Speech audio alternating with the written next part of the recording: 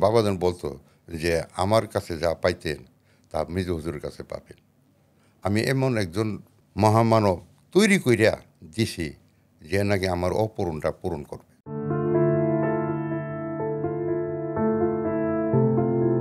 সদরঘাট গেছি, গিয়া সাইডের পরে পেঁয়াজ খালি লেম্বা দৌড় আরম্ভ করলাম। দৌড়া গিয়া সাইডে এখানে ইমাম হুজুরের দেখলাম, কান্নাকাটি করলাম। তারপরে জানো তো সর্দার বেশি, সর্দার দারো যাইবার লাগি জানা। তখন আমি আজিজি করলাম।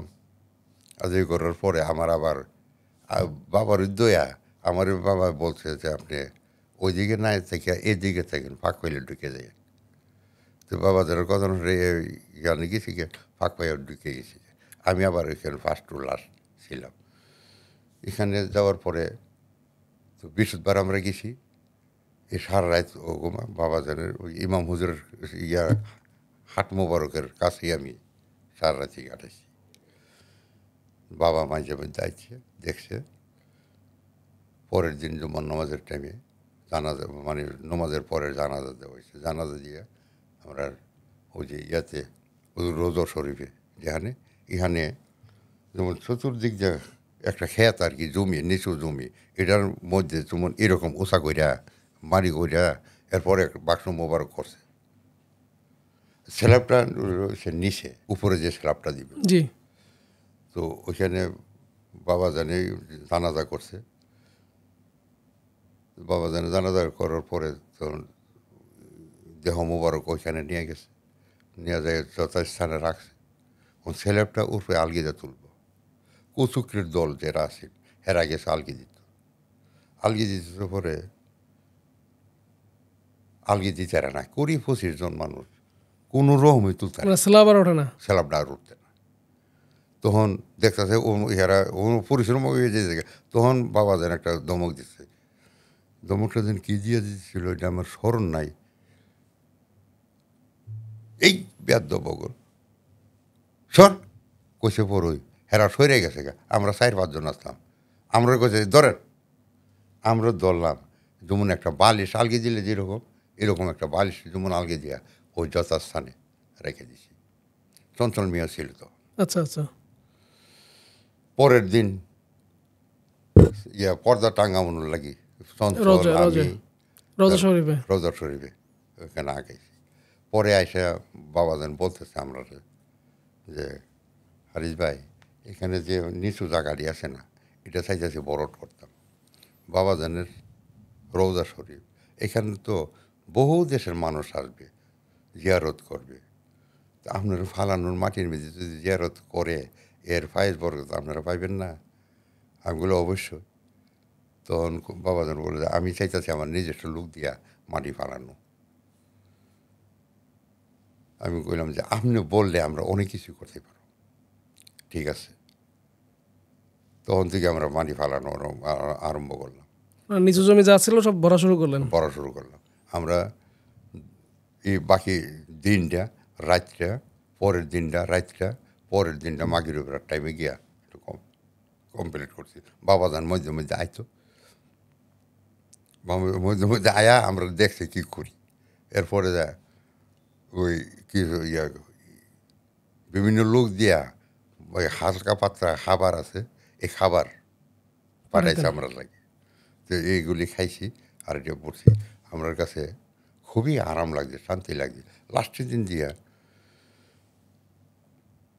এই আমি আসলাম আগারের মেঝে, অর্থাৎ রোজা শরীফের কাছে বিভিন্ন জায়গার মেঝে ওষা নেশা দিকে দিকে ফালাইতাম আর কি।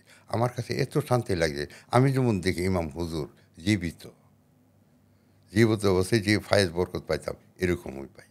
পরের দিন ফাতেহা শরীফ বাবাজান বললো যে চলেন আপনারা তো কমপ্লিট করে সারলেন, একটু ফাতেহা শরীফ পইরা মনাজাত করি।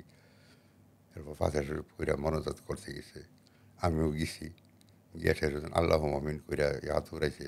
তখন কান্নার একটা রোল, এই কান্নার ভিতরে আমি পড়ে গেছি। আমিও ওজন নয়নে কাঁদতেছি। ইমাম হুজুরের রোজা শরীফে যাই কাঁদতে কাঁদতে কোন সময় যে মনাজাত শেষ হয়েছে আমি আর কইতে পারি না। সবই আয়সা পড়ছে। তখন আমার ইমাম হুজুরের বলতেছে কুমিল্লার মৌলানা সাহেব আমার কুমিল্লার মৌলানার ডাকত, মৌলানা সাহেব আপনি এখানে রয়েছেন, ওই মাহবুব মিয়া যাইতেছে, মাহবুব মিয়ারে কত মুসি করে আপনি দেখতেছেন ইমাম হুজুর আপনাকে বলতেছে। তখন আমার টনক নড়ছে, আর চাইয়া দেখি একটা মানুষও নাই, সবলি গেছে গা, আমি একলা, আমি হারে চাইয়া দেখি বাবা যান ওই বাড়ির ভিতরে যাইব গা, যাচ্ছেন। ওমন সময় আমি দুইটা গেছি পরে বাবা যান আবার ফিরা কিলে চাইছে, চাই দেখে আমারে। এরপরে বাবা যান আমি কত মুসি করতে চাইছি, বাবা যান আমার কত মুসি নিচে ছানা। তখন আমি বললাম যে ইমাম হুজুর বলছে আপনি না করেন কেন? এরপর রাগ করছেন, কত মুসি করছি। পরে বাড়িতে আইসা বললাম, আইসা পরে এখন প্রশ্ন হইল, অনেকেই বলে যে বাবা জানটা সবাই দোলাবাই ডাকতো, সবাই দোলাবাই ডাকতো, তো দোলাবাই যে ডাকছে ওখন বাবাকে মুগুইব, হ্যাঁ দোলাবাই ডাকছি আর বাবাকে মুখুমু।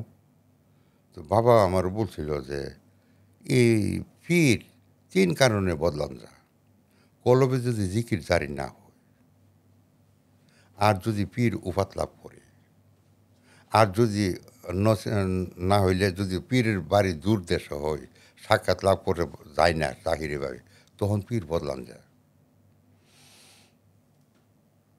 এর আগে আমি জানতাম না। তখন আমি চিন্তা করলাম যে তাহলে তো আমরা পীর বাবা, যেহেতু বদলাভ করছেন শাহচন্দ্রপুরের মতো পরকাশ হলাম মাঠে কয়ে গেছে এ কি আমার সাথে বেয়াদবি করে আর মাবুমিয়ার বেয়াদবি করে এক কথাই, তইলে তো ইমাম হুজুরের সঠিক কাজই করে গেছে, কলব তো আমার চলে না, কিন্তু আমি আমার তো দেহেই দিয়ে গেছে, আমি এই গাছের ছায়ের তোলে আমি বসবো না, আর কই কে বসবো? তখন আমি চিন্তা করলে দাঁড়িয়ে এর লাগি তো কইছি ইমাম হুজুরে যে মাহবুমিয়ার কত মুসি করে, আমি সবাই রে ডাকিয়া নিয়ে আমরা এলাকা সবাই রে নিয়ে ঠেরে আলাপটা করলাম। অধিকাংশ লোক জাকিরই আমার কথায় সায় দিয়া এই মাইনা নিছে যে উনি আমাদের বাবা, কিন্তু 2-4 জন মানে না, তারা মানতে পারতেছিল না। হিকিম বইলার নামে একটা ছেলে, হে স্বপ্নে দেখে যে চন্দ্রপাড়া গেছে, আমরা এলাকা থেকে বেশ গ্রুপ বান্ধা যাইতাম, তো এই গ্রুপ লইয়ে গেছে। হিকিম দেখতেছে যে ইমাম হুজুর বলতেছে যে মাহবুব মিয়া আপনি তাদেরকে লইয়া বাড়ি চলে যান, আমরা এলাকার যে জাকিরগুলি আছি না এই এরারে লইয়া বাড়ি যান গা। বাবা যান আমরা লইয়া লঞ্চে আয়া ঢাকা এসে, ঢাকা থেকে রেল ট্রেনে আমরা বাড়িতে গেছে। আমরা বাড়িতে গিয়া সেটা সবেরই কইল যে আপনারা যার যার বাড়ি যান, যার যার বাড়িতে গিয়া আপনার পরিবার পরিজনটা নিয়ে আসেন, আমরা এখন হজে যাব। তখন আমরা এখান থেকে একটা চিটাং যাওয়ার একটা ট্রেন ছিল, নাম আছিল উল্কা, যে হিকিমে স্বপ্ন দেখতেছে এই কথাটাই আমি বলতে চাই। তখন হিকিমে কইল যে তালসর থেকে আমরা সবাই উঠলাম, বাবা জান উঠছে, ওটা চিটাং নামলাম, চিটাং থেকে স্টিমারে উঠলাম, স্টিমারে ওঠার জিদ্দা গেলাম, জিদ্দার থেকে মক্কায় গেলাম, মক্কা গিয়ে সেটা তাম্বুরা গেলাম, তাম্বুরা যার যার তাম্বুরার মধ্যে যার যার ফ্যামিলি লইয়া রইলাম। পরের দিন বাবা জানের লোকে তোয়াপ করলাম, তোয়াপ কইরা গেলাম গা মদিনায়। মদিনায় যাওয়ার পরে বাবা জান তো আমরা সবার আগে, তখন নবী করিম সাল্লাল্লাহু রওজার কাছে গেছি, পরে হেরাম শরীফের ভিতরে, তখন নবী করিম সাল্লাল্লাহু আলাইহি সাল্লাম একখানা জুতি মোবারকের বাক্স, এই বাক্সটার মধ্যে আরবি লেখা, হে যে আমি তো তার আমি পড়তারি না, আরবি লেখা যেটা দেখছি। তখন নবী করিম সাল্লাল্লাহু আলাইহি সাল্লাম আইসা বাবাজানের সম্মুখে দাঁড়াইছে, ওর সামনাসামনি, আমরা রইলাম তার পিছে, বাবাজানের পিছে সবাই। জুতি মোবারক বাক্স থেকে খুললা বাবাজানের সম্মুখে জুতি মোবারক নবী করিম সাল্লাল্লাহু আলাইহি সাল্লাম রাখছে, আপনি এটি পড়েন। বাবাজান পড়ছে। তখন বাবাজান তো আমরা পিচ দেওয়াই, তখন ঘুরাইয়া নবী করিম সাল্লাল্লাহু আলাইহি সাল্লাম ডান হাতে ঘুরাইয়া নবী যখন সম্মুখীন বাবাজানের সম্মুখীন, মানে দুজনে এখন পাশাপাশি পাশাপাশি আমরা সবার চেহারা দেখতেছি ওই হের কথাই আর কি। জি। তখন সবার উদ্দেশ্যে বলল যে আপনারা ওনার কথা শুনবেন, ওনার কথা শুনলে আমারে পাইবেন, ওনারে ছাড়া আমার পাওয়ার কোনো পথ নাই, আপনারা সবাই ওনার কদমে থাকবেন, চলে যান। তো বাবা জানে আবার নবী করিম সাল্লাল্লাহু আলাইহি সাল্লাম বকে বকে মিলে সেটার পরে বলতে চলেন আমরা যাই, আবার যেমনি গেছে এমনি বাড়ি দিয়ে গেছে এরকম ভাঙে গেছে। তারপরে বিভিন্ন জায়গায় ওয়াজ মাহফিল করার পরে আমরা এলাকা তো ভালো একটা ক্ষেত্র হয়ে গেল, তখন ভৈরব, আশুগঞ্জ, ব্রাহ্মণবাড়িয়া সমস্ত জায়গায় এই জায়গার জাকিরদের সাথে মিল্লামিশা কাজ করার জন্য আমার বলে দিছিল। আমি এই মতেই কাজ কইরা এ পর্যন্ত আসছি। সুফি সম্রাট হুজুর কেবলা জানতো আপনার একদিকে যেমন মোর্শেদ ছিলেন, অন্যদিকে আপনার ভাইও ছিলেন, আবার বাল্যকালের বন্ধুও ছিলেন। তাহলে তো অনেক কথাই আপনার সঙ্গে হয়তো বাবাজান অনেক সময় শেয়ার করতেন, অনেক কথা শেয়ার করতেন যেগুলো আমাদের সঙ্গে হয়তো বলতেন না, যেগুলো অন্যদের সঙ্গে বলতেন না। বাবাজান তার উত্তরসূরি হিসেবে বা তার পরবর্তী প্রজন্ম, তার সন্তানদের বিষয়ে আপনার সাথে কখনো কোনো কথা বলছেন বা কি আলাপ করেছেন? আমি প্রায় যখন যাইতাম তখন সকাল 7টার দিকে আমি দরবার শরীফের ভিতরে ঢুকে যাইতাম, তখন বাবা 9 তলার উপরে ছাদের উপরে হাঁটতো। তো এই সময় আমার নিয়ে 9 তলায় উঠছে, ওঠার পরে প্রায়ই উঠতো আর কি। যখন আমি যাইতাম তখন বাবা যখন রেগুলারিতে উঠতো, আর আমি যে সময় যাইতাম এ সময় আমার নিয়ে যাইতো আর কি। তখন হাঁটতো আর এই পরিবার সম্পর্কে আলোচনা করতে গিয়ে সেটা বললো যে দেখেন, আমার তো আল্লাহ তো আমার 4টা ছেলে দিছে, 4টা ছেলে কিন্তু একরকম না, মেজু হুজুর ছাড়া সবটি পরের বুঝে চলে, পরের যেমনি করবে এমনি, নিজের যে একটা চিন্তা করিয়া যে নিজের সে একটা করবো, এই বোঝটা এখনো তাদের হইছে না, আর হবে বললেও মনে হয় না।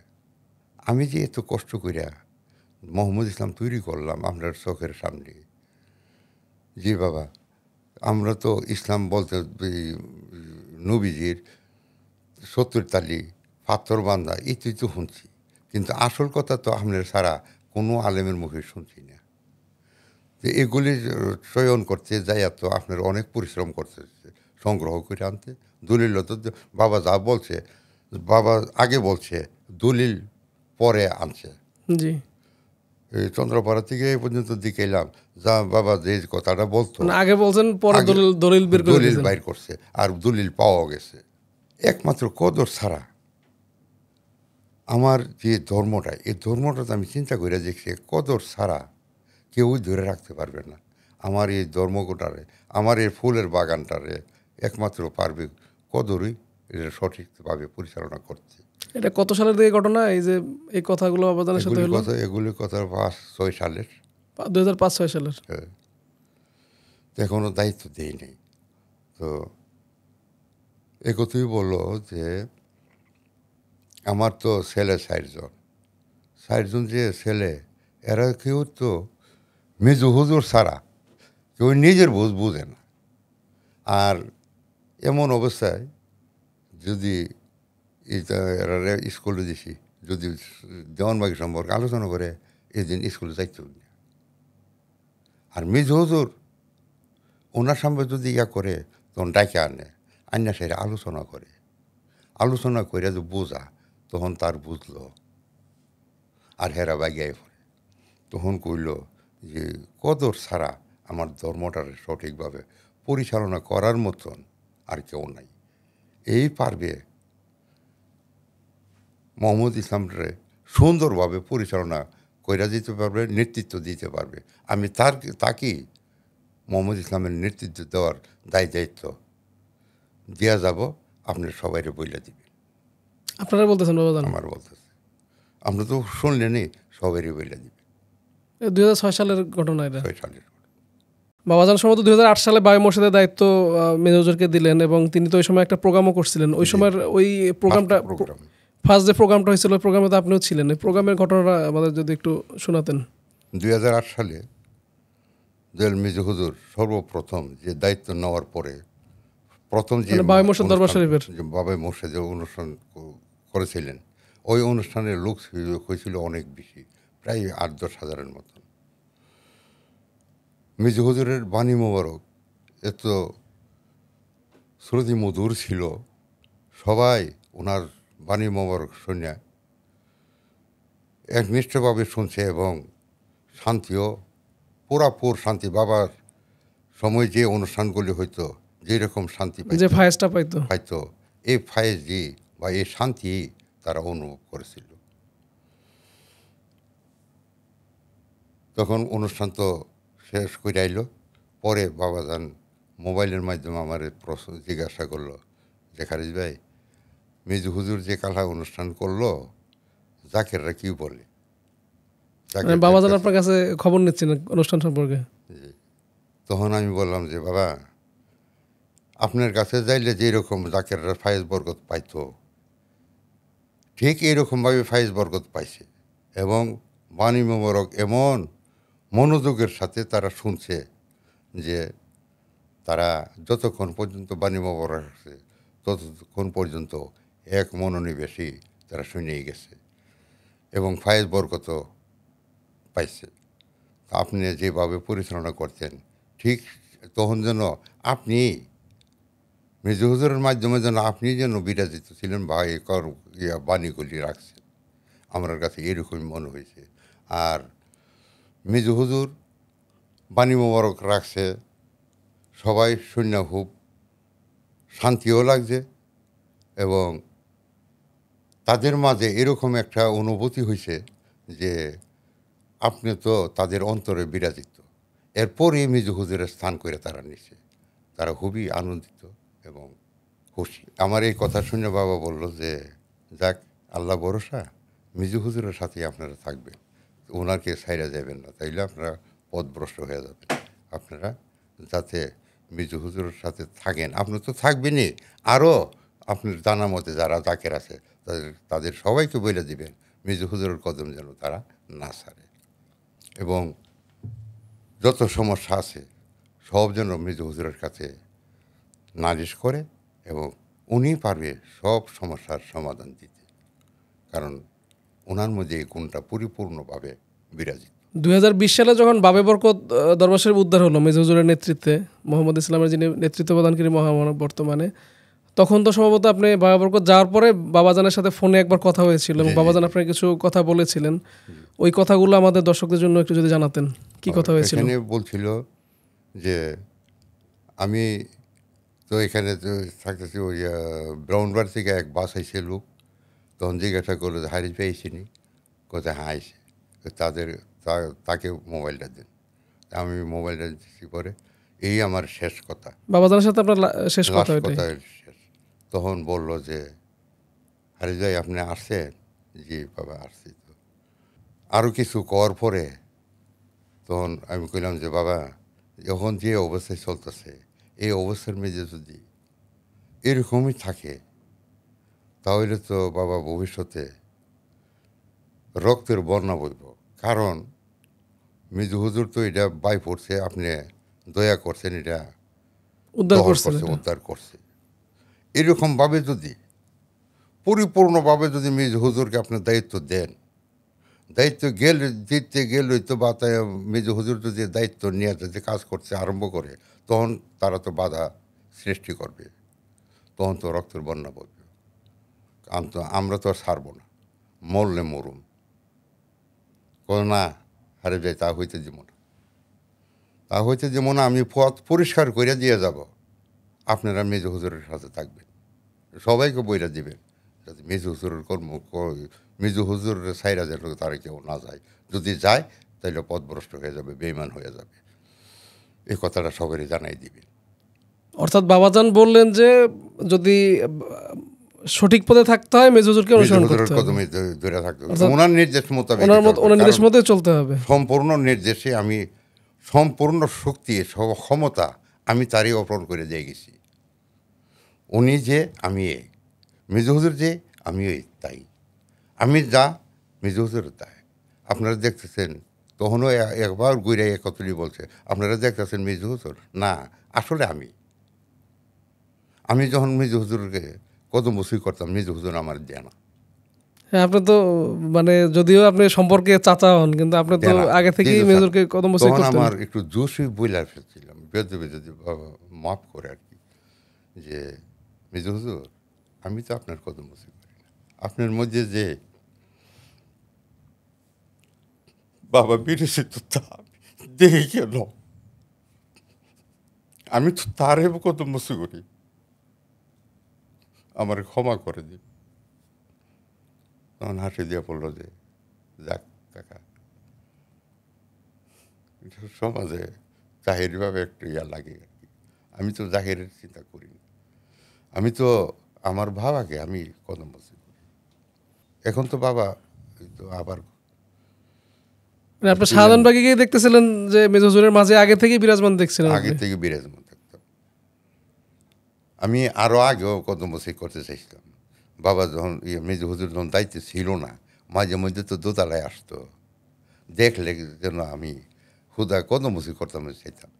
আমি নইলেও কাকা আপনি করেন কি তা করেন না তো এরকমভাবে কয়েকদিন না করার পরে তখন আমি বলছিলাম আর কি যে আপনি কাকা আপনার তো আমি কদম বসে করি না আপনার মধ্যে যা জেনে তাদের ওনাকে তো আমার কদম বসে করতে দিবেন আমি তো ওনাকেই করব। বাবা যেন বলতো যে আমার কাছে যা পাইতেন তা মেজো হুজুরের কাছে পাবেন। আমি এমন একজন মহামানব তৈরি কইরা দিছি যে নাকি আমার অপূরণটা পূরণ করবে অপূরণটা পূরণ করবে উনি একমাত্র মেজো হুজুর। আপনারা মেজো হুজুরের সাথে থাকবেন আর মেজো হুজুরই পারবে আপনাদের সকল সমস্যার সমাধান করে দিতে। মেজর হুজুরের অনেক অলৌকিক ঘটনাও তো মানে আপনি আপনার সাক্ষী অনেক অলৌকিক ঘটনার। অলৌকিক ঘটনা রইল একজন অ্যাডভোকেট আমার অ্যাডভোকেটে বইলা বলছিল যে আমার নাম প্রকাশ করেন। এই অ্যাডভোকেট আরেক জাকের পায়ে একটা কেসের মধ্যে পড়ছে।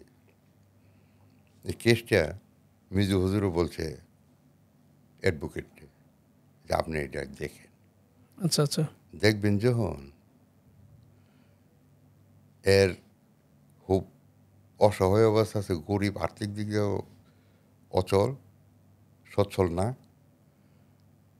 তার দিকে একটু খেয়াল রাখিয়া কেসটা চালিয়ে মানে যাতে খরচটাও যাতে কম নেয় ওইটাই ইঙ্গিত দিয়েছেন। কম না পারলে তার পুরো বিনা বিনা খরচেই ও মামলা বাড়ি চালাই থেকে নেওয়া আয়ে যাবে। ভাড়া দিয়ে এরকম দিয়েছে।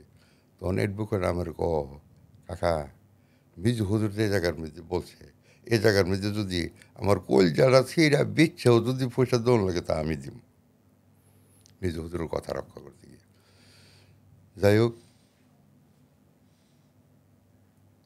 আমি কাকা এরকম একটা অবস্থার মধ্যে একটি বিল্ডিং করছি বিল্ডিং কইরা গিয়া আমার প্রায় 2-2.5 লাখ টাকা না 3 লাখ টাকা আমি ঋণের মধ্যে আছি। মানে ওই অ্যাডভোকেট বলতেছেন অ্যাডভোকেট এমতো অবস্থায় আমার এই দায়িত্বটা দিছে মানে উনি ওই সময় ঋণগ্রস্ত ওটার। ঋণগ্রস্ত। তো মিজু হুজুর বলছে আমি তো বললাম আমি কল যাচ্ছি এরাও আমি বিচ্ছা দিব আমি খুব কষ্ট করি তার বাড়ির খরচ আওয়াজ আর মানে যাতায়াত ওই খরচ। আশা মানে যে মামলার যিনি যার মামলা উনি ওনার আসা যাওয়ার খরচ বাড়ির খরচও দিয়ে দিচ্ছেন উকিল। হ্যাঁ আসা যাওয়ার খরচ এবং ফিস টিস সবগুলি আমি বহন করিয়া একমাত্র মিজু হুজুরের কথার পরিপ্রেক্ষিতে দিয়ে আইতেছি। কেস শেষ কেসে ওই ওই লোক ওই জিতছে। আচ্ছা। এখন আমি তো চিন্তার মধ্যে পড়ে গেছি কী করি ঋণ যারা পাও না তাদেরকে আর কত ঘুরাম এই চিন্তা করতে করতে মিজু হুজুর যদি আমার একটু দয়া করতো মিজু হুজুরের কদম ধইরা এই লোকটা কান্তাছে আর কি। এরপর মিজু হুজুর বলল যে নামরেই বলছে নামটা প্রকাশ না করছে যে আপনি চিন্তা করেন না আপনার একটা সমাধান হবে। 2 দিন পরে একটা লোক একটা কেস নিয়ে এসে আইনা সেটা কেসের বিবরণটা লেখাইছে লেখায় সেটা বলছে যে আমি তো থাকতে পারুম না এই ব্যাগটা রাখেন, ব্যাগটার মধ্যে কিছু খরচ আছে, এটি আপনি কিছুর খরচ সহ আপনি খরচ করে নেন। তখন এ আবার মৃদু হুজুর খুব বক্ত, ওই যিনি আসছেন ওই যে না না মামলা নিয়ে। অ্যাডভোকেট। আচ্ছা, তখন আমি মৃদু হুজুরের কথা স্মরণ করি লইলাম, এই তো গেছে ব্যাগটা খুলে দিই 12 লক্ষ টাকা।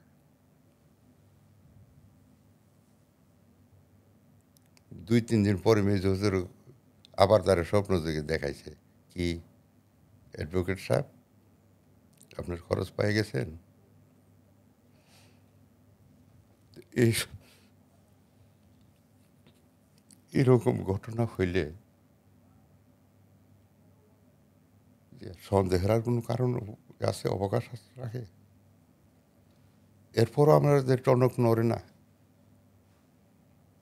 বাবাজান যখন 85 সালে যখন চন্দ্রপাড়া থেকে ঢাকায় আসলেন, ওই ঢাকায় তো প্রথম যে ঢাকা যখন প্রথম যে বাবাজান উরুস করলেন, উরুসতে আপনি ছিলেন। জি। ওইটা ওই ওই ওই- ওই সময় আসলে ওই কিরকম সময় কিভাবে কি হয়েছিল প্রোগ্রামটা? এখানে আসার পরে তখন তো আমরা চন্দ্রপাড়া যে মালগুলি নিয়ে গেছিলাম, এই মালগুলি সবগুলি দেই নাই। তা আমার শামসু কাকা বলছিল দেওয়ার জন্য, আমি এটারে যেভাবেই হোক এটা মানে আপনারা তো গাড়িতে করে গেছিলেন, আপনারা আরো এই গাড়ি নিয়ে বাজার টাজারও নিয়ে গেছিলেন। হ্যাঁ, বাজার ওগুলা নিয়েছিলাম। ফেরত নিয়ে আবার ঢাকা ফেরত চলে আসেন নিয়ে পরে। কিছু অংশ দরবারে দিয়েছিলাম, চন্দ্রপাড়া দিয়েছিলাম, আর কি অধিকাংশ জিনিস লুয়ে পড়ছিলাম। সবে মিয়ার বাসায় যখন আমরা প্রথম অনুষ্ঠান করি, এই অনুষ্ঠানের মধ্যে পাকশা করতে যাইয়া আমরা তিনটা ট্রেন, একটা ট্রেনের মধ্যে প্রায় 20 কেজি কইরা তেল, আচ্ছা, এরকম 3 টিন সরিষার তেল নিয়া, এবং আলু আছিল 2 বস্তা, চাউল আছিল 2 বস্তা, আর বাদ বাকি বস্তা যে মাল দিয়ে পড়ছিলাম চন্দ্রপাড়া, এই মালগুলি আমরা নিয়ে আসলাম। নিয়ে এত যেন অনুষ্ঠান হওয়ার পরে আমরা এই মালগুলি দিয়ে দিলাম। তারপরে সরিষার তেল বদলাইয়া সোয়াবিন তেল আনছে, আইনা সেটা তারপর করছে। জি। বাবা যান যখন ছাদের মধ্যে বসছে, তখন আমি এই অনুষ্ঠানের বাবা যে চট বিছাই দিছে লোকজন জাকেরদের বসার জন্য। বসার জন্য, এটা সাইডে দিয়া আমি যখন বাবা যান বরাবর হই, তখন দেখি বাবা যান, বাম দিকে যাই তখন দেখি ইমাম হুজুর, একই করছি মোবারকে বসা। এরকমভাবে যে আমি ঘুরতে ঘুরতে দেখতেছি। মানে আপনি যখন বাবাজানের সোজাসুজি দাঁড়াই দেখতেছেন, দেখেন যে বাবাজান বসা, আর এক সাইডে যাচ্ছেন দেখছেন ইমাম শাহচন্দ্রপুর রহমতুল্লাহ বসা। আমি যে এইরকম একটা এই দীক্ষা, এগুলি দিকে আমার ভিতরে এমন একটা শান্তি প্রবাহিত হইতেছে, আমি আর কোন দুনিয়ার কোনো খেয়াল নাই। আমি ঘুরতেছি আর দেখতেছি। যখন নামাজের টাইম এসে, যখন বাবা বলছে যে আপনারা নামাজের জন্য তৈরি হন, তখন আমার এই জিনিসটা, মানে আপনার সম্বিত ফিরে পাইছেন আর কি। হ্যাঁ, তখন আমি চিন্তা করলাম, আর একটা চিন্তা এসে বললো ব্রেনে, যে এই তো আমাদের বাবাজানের প্রথম সম্মেলন, মানে তার কার্যক্রম শুরু। এই শুরুটার মধ্যে আমরা কতজন লোক আছি গুণী। তখন আমরা যে পাকশালার লোক লইয়া আমি এখানে গণনা দিছিলাম, এখানে গণনা পাইলাম 165 জন। মানে টোটাল সব মিলাইয়া 165 জন জাকের। 165 জন। আর 165 জন দিয়ে শুরু তাহলে বাবাজানের, সেখান থেকে 3 কোটি মুরিদ সন্তান রেখে উনি এখন তো আমি তো ভাবতাম যে আমি তো এটা শেষ একটা রেজাল্ট পামু, যে সূত্রটা তৈল 165 জন। 165 জন থেকে শুরু হয়ে 3 কোটি মুরিদ সন্তান। আমার একটা বাইক না, এটা এরে জিনে লইয়া গেছে, এরা আর খুঁজ করে পাওয়া যাইতেছে না। পাওয়া না যাইও আমার বোনের কান্না কাটে আর টিকতারে না। বোন তরিকা নিয়েছে। আবার আমার বিয়ার তারিখ, এটা কি বাবাজান চন্দ্রপাড়ায় আছে ওই সময়ের ঘটনা।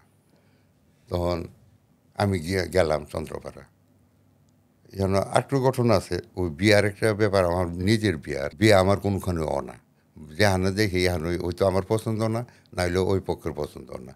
তো বাবাজান আসছে বাড়ি যাওয়ার পর আমার আম্মা ধরছে যে কেউ আমার ছেলের বিয়ে করাইতে না।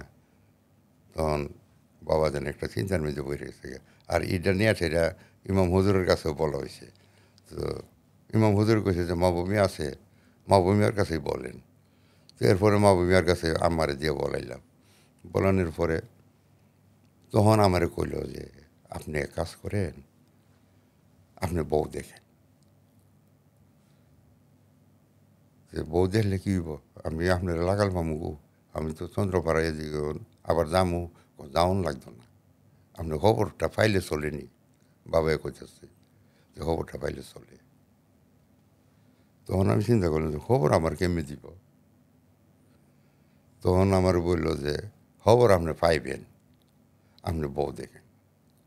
এর বউ দিকে দেখলাম, দেখার পরে স্বপ্নে দেখলাম খারাপ, যে কয়েকটা বউ দেখলাম না, এই বউয়ের দেখলাম সিমটমটা দেখলাম খারাপ। মানে আপনি যেদিন এই বউ দেখতেছেন রাতে স্বপ্ন দেখতেছেন খারাপ। এটা একটা বউ এটা বালা, যেটা নাকি এখন এখন আমরা কাকি যে আছে। তো ওর তাদের বাড়ির কাছে অনার্থকে কোনো কল্পনা টল্পনা নাই, অনার্থকে গেছি পরে মেয়েটা আমার লগে আইছে। পাশে একটা রাস্তা আছে, রিক্সা, হঠাৎ রিক্সার কোনো রাস্তা নাই, এরপর আছে রিক্সা বন। মানে আপনি স্বপ্ন দেখতেছেন এটা? স্বপ্নে দেখতেছি এই মেয়েটা আমার সাথে বসা, নিয়ে মেয়েটার সাথে বসাতে মেয়েটার নিয়ে আইসি। বাবা যে বলছে যে আপনি পাইবেন খবর। মেয়েটা আমার বাড়ির ওখানে উড়ানো আছে, রিক্সাটা উড়ানো আছে পরে ঘরের দরজার বরাবর উড়ানোর দাঁড়াইছে পরে মেয়েটা নামছে, আমিও নামছি। মেয়েটা করছে কি, আমার আম্মা ঘরের ভিতরে ছিল, আমার আম্মার এই গিয়ে সালাম করছে, কদমবসি করছে, কদমবসি কইরা আবার রিক্সাতে উঠছে, টেসারে আমার দিয়ে এরপর আবার যেখানে ছিলাম ইয়ান উনি দিয়েছি। এলো ঘটনা। আর কয়েকটা বিয়ে দিয়েছিলাম, সেটা কোনো না, সব নেগেটিভ ছিল। হ্যাঁ, সব একটা মাথার দোষ, একটা বিভিন্ন কোনো। পরে কাকির পরে বিয়ে করলেন আর কি? হ্যাঁ, এরপরে না পরে গিয়া কইলাম যে এই অবস্থা। তখন লোক বসাইছে পরে বাবা কয়ে আমিও যাব বসার মধ্যে। লোক সলভের লোক তো সলভ হয়ে দিছে তখন আপনি গিয়ে স্বপ্নের কথা বলার পরে? এরপরে বাবাই গেছে। ইমাম হুজুর তো এক কথায় যে মাহবুব মিয়া জানে, মাহবুব মিয়ার সাথে আলাপ করে, যে মাহবুব মিয়ার সাথে আলাপ করছে পরে মাহবুব মিয়ার লোক বসাইছে, কইছে যা এ বিয়াটি করে। তা আমার আবার বাবাই আমি তো আবার আত্মীয় সম্পর্ক না, আমার স্যালামির টাকাও দিয়ে দিছে। আচ্ছা। না এমনি দিছে না, ইমাম হুজুরের কাছে কেউ আপনার বাই না, জি ওর স্যালামি লাগবে না, ওর কি দিবেন আপনি? এরপরে 300 টাকা দিছে। এরপরে আইলাম, এই সময় আমার বাইক না জিনে নিয়েছে, তখন এটা নিয়ে আসে আমার বোন কান্দাছে, আমিও এটা কইলাম আর কি ইমাম হুজুরের বাবার কাছে আগে বলছি। বাবা গিয়া সেটা ইমাম হুজুরটা বললো, ইমাম হুজুরের কাছে লোক বসান, লোক বসাইছে, লোক বসাইয়া খবর কইছে যে জিনের বাচ্চা নিচে গা, এর আর ফেরত পাওয়া যেত না। মানে কোথায় নিছে? জিনের দেশে নিয়ে গেছে। জিনের বাচ্চা যে আছে না, জিনের বাচ্চায় নিজে নিয়ে গেছে, এর ফেরত পাওয়া যাবে না। বাবা গেছে গা একটু রাগান্বিত, কি জিনে নিছে গা, এর লাগে ফেরত পাওয়া যেত না। তখন ইমাম হুজুর করলো যে বাবা যদি হুকুম করেন তা আমি বসি, কজে বসে। এরপর বাবা সলভ করছে, কইরা সেটার পর আমার কজে আপনি 20 দিন পরে এর পাইবেন। ঠিক বিয়ে আমার হয়ে গেছে, আয়েশার মধ্যে বিয়ে হয়ে গেছে। বিয়ে হয়ে গেছে, আমার বোনও কান্দাকাটি করতেছে। আমি কইলাম যে বোন আফা, বাবা বলছে 20 দিন পরে পাওয়া যাব, তুমি চিন্তা করো না। ঠিকই 20 দিন পরে, 22 দিনের মাথা তো এক চিটাগাং আমানত শাহর মাজারের মধ্যে এর পাওয়া গেছে। মেজর যখন 1985 সালে তারা জন্মগ্রহণ করলেন, যখন তখন জন্মগ্রহণের কিছুদিন পরে তো মনে হয় আপনি বাবাজানের সাক্ষাতে গিয়েছিলেন। জি। ওই সময় বাবাজানের রিয়াকশনটা কি ছিল, কেমন দেখেছিলেন? এখন খুব খুশি। মিঠু হুজুরের কথা বলতে গিয়া বলতেছে যে আর কি, যে কি একটা আশ্চর্য ব্যাপার দেখছেন কি, আমি 7 দিনের বাচ্চা, এরে এই এই খুব সুন্দরভাবে খেলাধুলা করতেছে। আমি যখন গিয়েছি না, এই দুইটা অঙ্গুলি দিয়ে দুই হাতের সাহায্যে অঙ্গুলি বাড়াই দিছি, এ টপ করে আমার হাতে ধরে দিয়েছে। ধরার পরে আমি যখন টান দিছি, এ শক্তই উঠে দাঁড়াই গেছে। এরপরে কইল আর কি যে এটা হইল পূর্বাভাস, এই পারবে আমার ভবিষ্যতে আমার গুণাবলী যেটা আছে এর মধ্যে অর্পিত হবে, এবং এই দিয়েই সে মানুষের মুক্তির ব্যবস্থা করতে পারবে। এর দিয়ে এই আশাটা করা যায়। এরপরে মেজ হুজুর দেখবার লাগি আমার মনটা খুব ছটফট করলো আর কি। পরে একদিন গেছি পরে বাবা করে বাসার ভিতরে আমার নিয়ে গেছে। তখন আমি দেখলাম মেজ হুজুর, প্রথম দেখছেন 1.5-2 বছরের।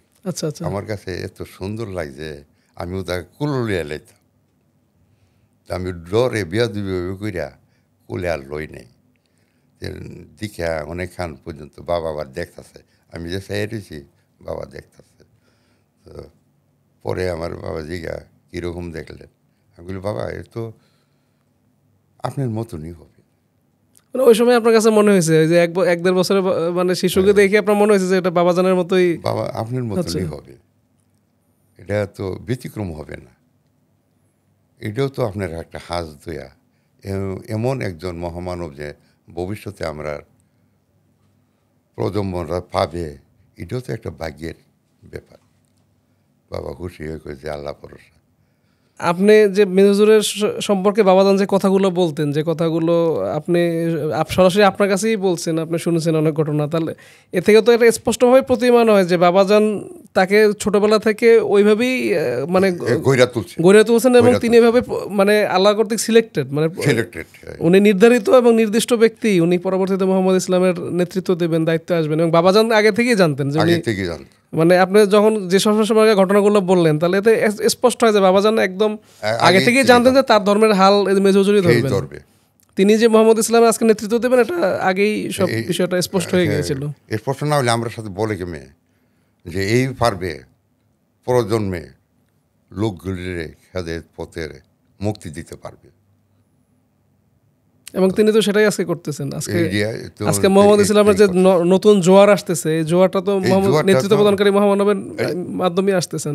চিন্তা করি আমরা চোখের সামনে তো মিজ হুজুর যে রকম ভাবে নামাজ রোজার লাগে, যে রকম ভাবে তাকদা দিতেছে এবং ইয়া করতেছে, বলতেছে, শরীয়ত এবং মারিফত দুইটাই সমানভাবে গুরুত্ব বাবাজানও দিয়েছেন, মেজ হুজুরও দিচ্ছেন। আমি অনেক চেষ্টা করছি বাবাজানকে বলতে যে বাবা ঠিক মতো নামাজ পড়তে পারি না, আমি কি করব, যে একটু ফাঁক নিয়ে পাওয়া যায় না, কোনো অবস্থাতেই ফাঁক আমার দিনে না, পড়তেই হবে, নামাজ আপনার পড়তেই হবে, কারণ আমার নিয়মগুলি সব নামাজের লগে, আপনি করবেন মনের নামাজের লগে, মোরাকাবা করবেন নামাজের লগে, যে নামাজ পড়বেন না এগুলিও করবেন না, আপনি কি করবেন, আপনি তো জাহান্নাম ছাড়া আপনার উপায় নেই। বাবা যে কষ্ট কইরা যে সকাল 7টা থেকে বেরিয়েছে রাতের 10টা-11টা পর্যন্ত জাকের নিয়া এবং তরিকার ইসলামটা যে পরিপূর্ণতা কিভাবে মানুষ উপভোগ করবে এই দিকে লক্ষ্য কইরা বিভিন্ন রকমে মানুষের মুক্তির পথ খুঁজে গেছে। রহমতের কথা তো আমার কোনো সময় শুনছি না, মেজ হুজুর তো তাই জুড়ে রাখছে, আমরা তো ফাঁক দিতেছে না, সবাই তো বলতেছে যে আপনারা শরীয়তে সকল কার্যক্রম নামাজ রোজা করেন, সবই পালন করতে হবে, আত্মা শুদ্ধ হবে না, সাথে মোরাকাবা দিলে আসবে না, জিকির জারি হবে না। তো বাবা তো মেজ হুজুর তো একটু ফাঁক দিতেছে না, বাবা তো তাই বলছে, তা আমার নির্দেশ না মানি না, আপনি যদি সারাদিন দেওয়ানবাগি কর কোনো কাম হইব, আমার নির্দেশ মানলে দেওয়ানবাগি আপনার আমার ঘর আইব, তাই তো বলছে। ধন্যবাদ কাকা আজকে আমাদেরকে সময় দেওয়ার জন্য। আপনার দীর্ঘ সময় আমরা আজকে পেয়েছি এবং অনেক আলোচনা হয়েছে এবং এমন সব তথ্য আমরা জানতে পারছি যে তথ্যগুলো আসলে আমাদের একদম সত্যই যেটা জানা ছিল না, এবং অনেক নতুন তথ্য আজকে আমাদের দর্শকরা জানতে পেরেছেন।